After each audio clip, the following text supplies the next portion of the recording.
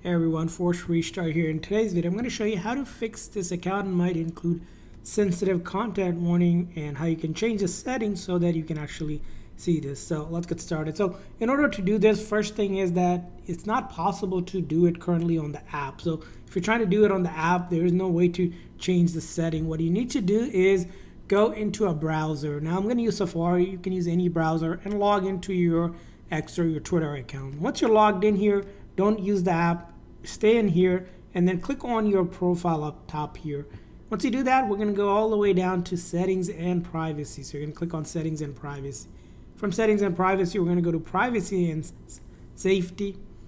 And then from there on, we're going to click on content you see. So you're going to tap on that.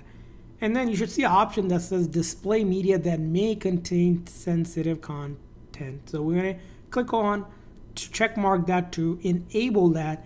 And now with this enable, you can see now sensitive content even on, you don't have to be on the browser, you can be on the app. It will now display those content, basically sensitive content that you were not able to see before. So that's how you do it. I hope this video was helpful. So please consider a like and subscribe button for more tips and tricks. We'll see you guys next time.